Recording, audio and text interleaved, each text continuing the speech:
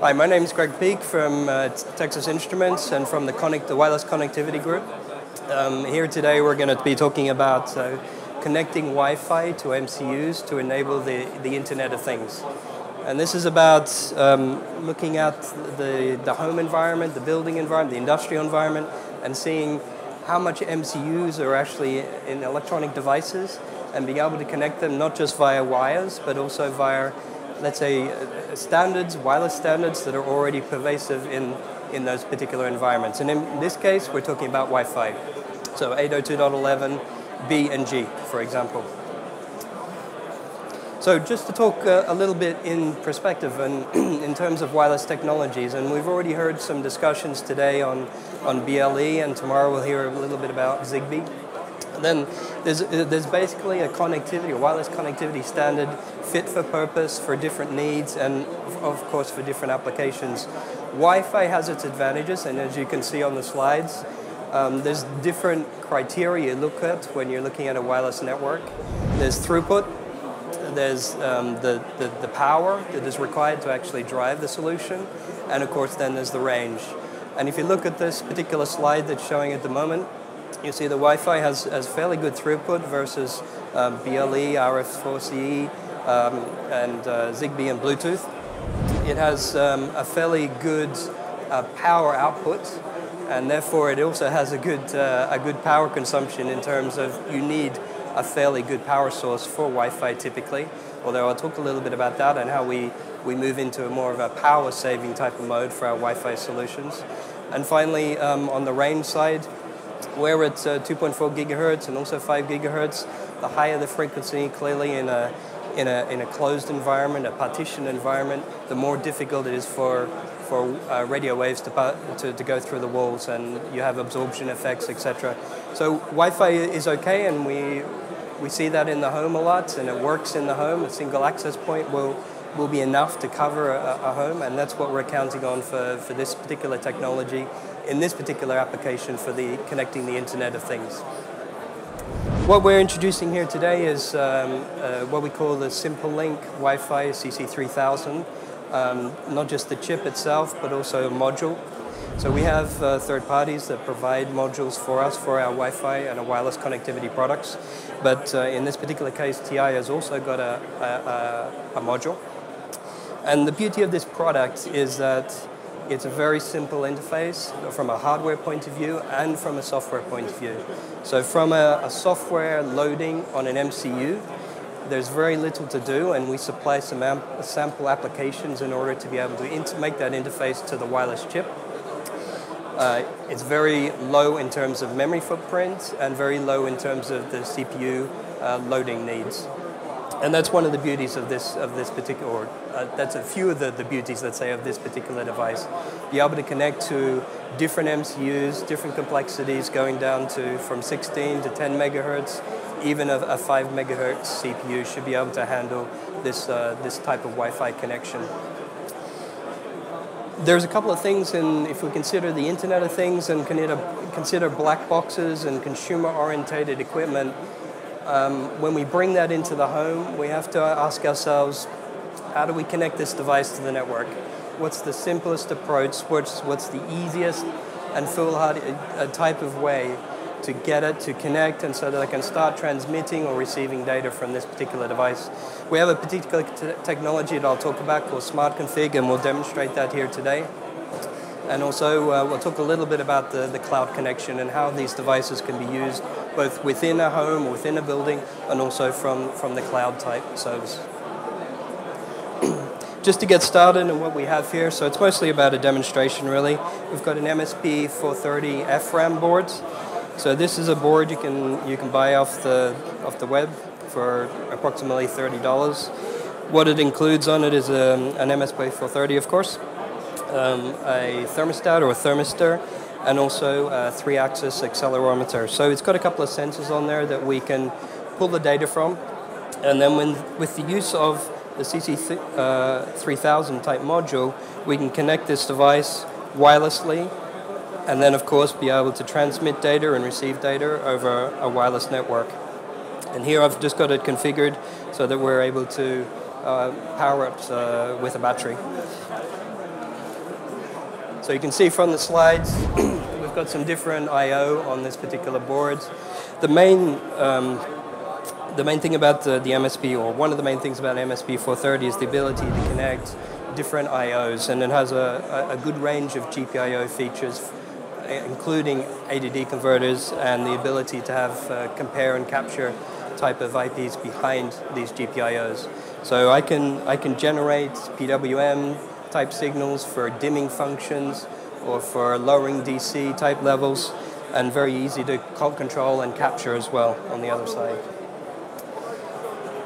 Then if we talk about the module itself, so this is the CC3000 module. This is actually the TI version. So it's a self-contained solution. It's on this particular board, from a development point of view, it's a universal interface that we have on a number of our different boards, Stellaris included, also C5000. Allows us to plug and play different wireless modules. We also have the same form factor for Zigbee, for example.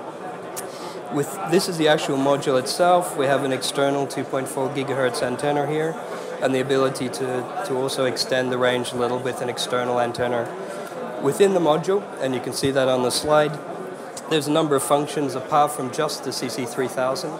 Of course, you need power and you need conversion type, let's say, devices in there. So we've got DC-DCs, we've got FETs for controlling the actual power of the device to be able to switch it into a no power type of mode. We've got level shifters from 1.8 volts here to 3.3 on the MSP. We've got an E2 prom to store data, calibration information, and patch updates. And of course, we've got the clocks in there as well. So we've got a 26 megahertz crystal and an RTC, a 32 kilohertz RTC as well. On the front end, also inside the module, you can't really see it, but we've got a front end chip and a 2.4 gigahertz bandpass filter for making sure we're aligned with the ISM band.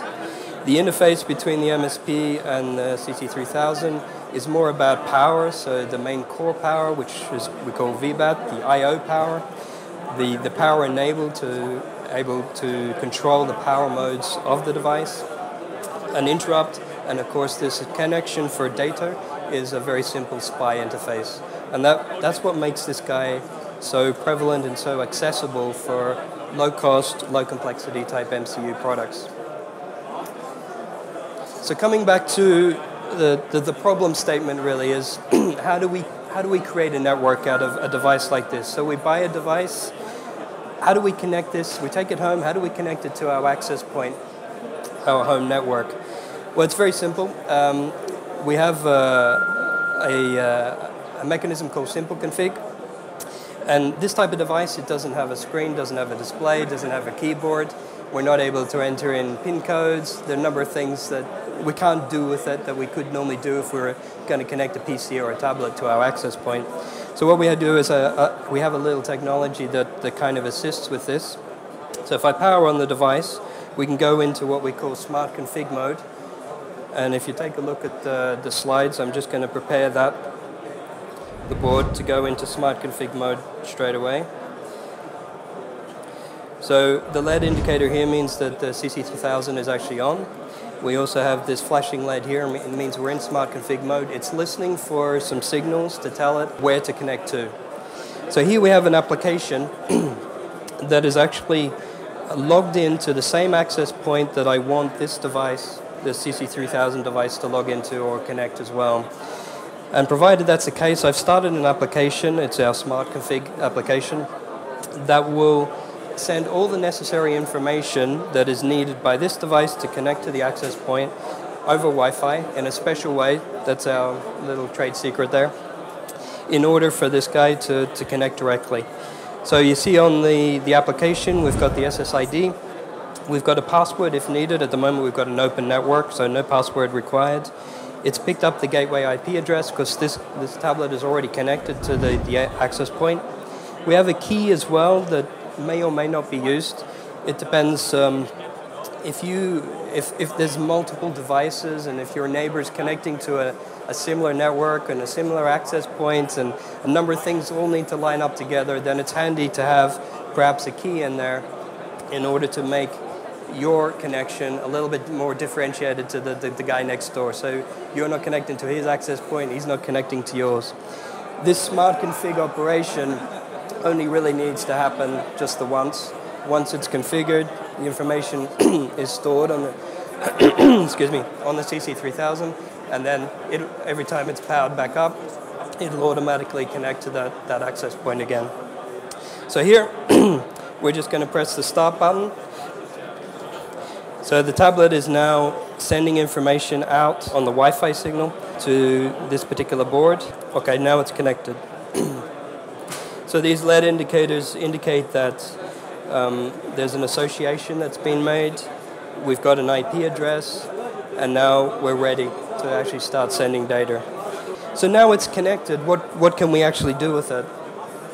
So now we have an application that then communicates with the IP address, or goes and finds this particular module, communicates with it, and now that we've got, this board has a couple of sensors on it, we can then go and play with the sensors. So for example, if I go to the PC, which is also logged into the access point,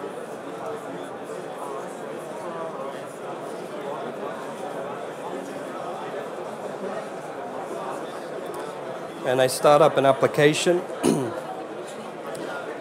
which is going to use the wireless connectivity of the PC.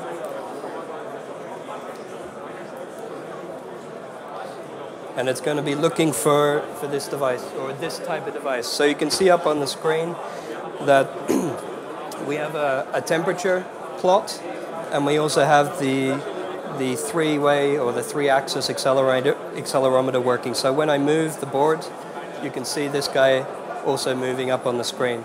So all via Wi-Fi. So you can imagine this type of board only has a couple of sensors on it, but I can use the GPIOs to connect any other type of sensor. It could be alarms, inputs, outputs, whatever.